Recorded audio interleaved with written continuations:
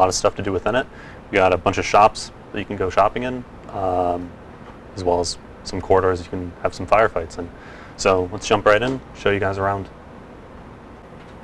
So this basically is the mood board that we got from our art directors, which showcases the direction that we want to go with the level.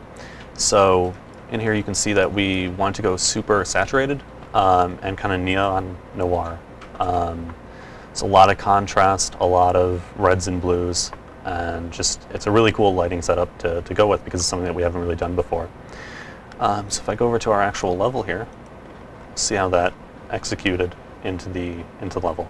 So I'll just fly around a bit here. This is our beautiful corner, which is the part of the environment that we take to 100% first, just to get a feel for how everything will look in the end. So I'll fly around here a little bit. Another thing that we kind of focused on was integrating the shops a little bit more into the environment.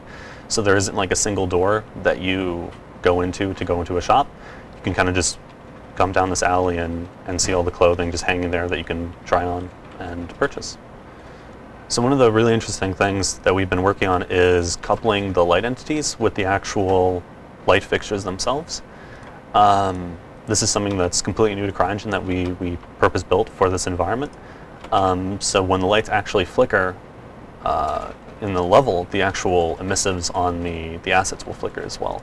And so this makes it look a lot less fake, and it makes the environment seem more cohesive, as you can change the light style, which is basically an animation that we apply to the lights, and the actual fixture will change to match that. So if we change the brightness, for example, to 0 on this light, not only will the light within the scene change, the actual emissive will change as well, which is pretty significant. That tech hasn't existed before, and it's something that's really powerful for us to make the environments again feel more cohesive and realistic. Good stuff. All right, let's jump over to Rob Reiniger, lead technical designer here in Austin, to talk a little bit about Grim Hex and some shopping updates. Hey, I'm Rob Reiniger, lead technical designer in the ATX office. We're going to show you a little bit more about shopping and the shops coming up in the Grim Hex station, so let's get to it. All right, first shop we got here for you is Scudder's, and it's a weapons shop. Kind of somebody who's just a little sick of the UEE, just kind of wants to get in, get his money. He knows he's kind of selling weapons to people that are probably not going to do very good things with them, but doesn't really care at this point, just fed up. That's why he's out here at Grim Hex. But he sells a combination of mostly things geared towards outlaws. You can see the armor over here. It's kind of a combo shop. One thing that we wanted to do was make sure that not every shop was just the standard format, you know. So this is a weapon shop, this is an armor shop. Like, things need to have character, and the one way to do that is to make sure that we constantly, you know, cycle out the inventory as we go throughout the universe, you know. So the next shop that we got here is run by a drug addict. So it's he's just kind of tucked away in the back alleys over here. He's living out of the back of his shop, so the inventory he's got is kind of this mishmash of different items. This is not representative of the items that he's going to have. I'll give you a little showcase of what's coming up, but this is just for proxy work to make sure everything is looking the way we want it to. But you know, as you can see, he's kind of living here in the back, you know, dimly lit place. Doesn't look very clean. He's not really a clean type of guy. So it's real small. We were trying to go for the Chinatown flea market kind of feel. He's got stuff hanging from the rafters up here. So it's hopefully just going to kind of give a little more character and help continue that, you know, outlaw. We just kind of do things in our own little chaotic way type of feel that the Grim Hex station has. So the other thing that I kind of put together for you here before we get out of here is this is example of some of the clothing that is coming online here pretty soon. We got some new boots, we got a new jacket, we got the little, you know, outlaw bandana coming online. to give you a little showcase of some of the other items that we got.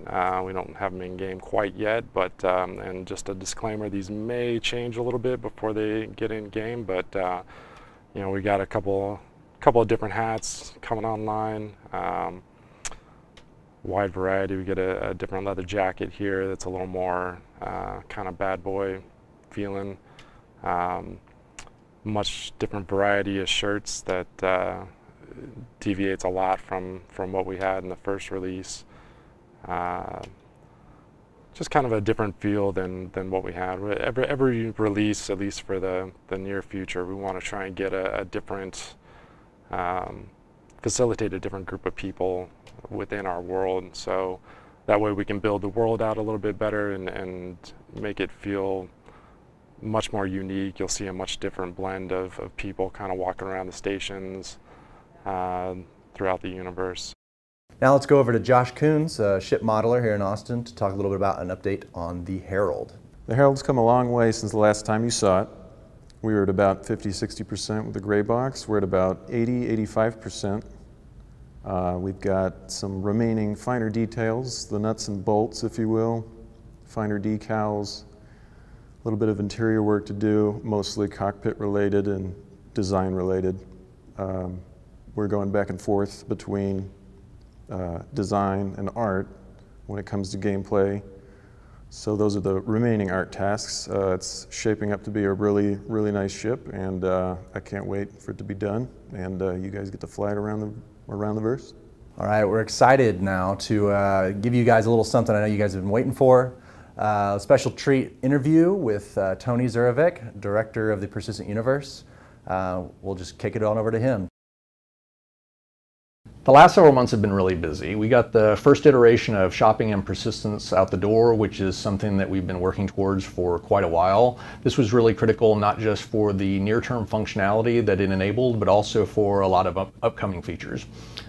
We wrapped Levski quite a while ago and were originally planning to release it earlier this year, but the guys in Germany have been making such rapid progress with the procedural planetary stuff that we decided to hold off and release the two things together.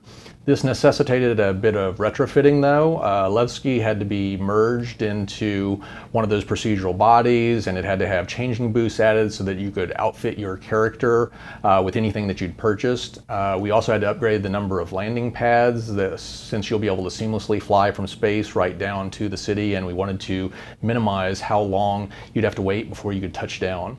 Artistically, Levski is absolutely gorgeous, with one of the most interesting areas being a Blade Runner-esque bazaar where small vendors will sell all sorts of things. The main area will be pretty safe and secure, but if you want to buy or sell any illicit goods, you're going to need to venture down into the abandoned areas of the facility where it's much more dangerous. More recently, I've been spending more and more time on Subsumption, which is the AI and mission system that's going to drive all the gameplay. I'm working on the architecture and programming the editor, and in general working very closely with Francesco Riccucci in Germany and a lot of other programmers over there in Germany and the UK to bring this entire system into being. Subsumption is going to have a dramatic impact on the gameplay experience because it's going to seriously increase the productivity of the designers that are charged with crafting all of the AI and mission logic. By comparison, the missions that we're currently putting into the game, they take far more time to construct, they aren't nearly as flexible, and they're much more prone to errors. This increase in efficiency, it isn't just about allowing more content, it's also very much about allowing us to create better content. By way of example, think about a bartender. If you want them to look really intelligent, they need to be able to formulate complex responses to a given stimulus. A request from a patron for a drink might cause them to head on over to the sink, grab a glass, walk to the beer tap, use it, then put the drink on the table in front of the customer, and depending upon whether or not they get stiffed, either head back behind the bar or call security. The issue though is that you need your characters to be able to respond to lots and lots of different stimuli. A glass that falls on the floor and breaks needs to be swept up. A garbage can that's full needs to be emptied. A rowdy patron needs to be warned to quiet down, and on and on and on. These responses also need to be prioritized. It's okay to stop cleaning dishes to break up a fight, but not vice versa. There are a lot of subtleties, like whether or not a stimulus needs to propagate after a character has agreed to respond. The sound of a gunshot should affect everyone, but a request for a drink can only be filled by a single server. These sub-activities, as I call them, also need to be able to be combined when appropriate. The characters need to be able to walk and chew gum at the same time. The problem becomes more apparent when you consider that the game will have a lot more than bartenders. You're going to have shopkeepers, tourists, vandals, security guards, and loads of other types of characters, all of which are going to need, an extensive array of potential responses. These are precisely the types of problems that Subsumption was designed to handle.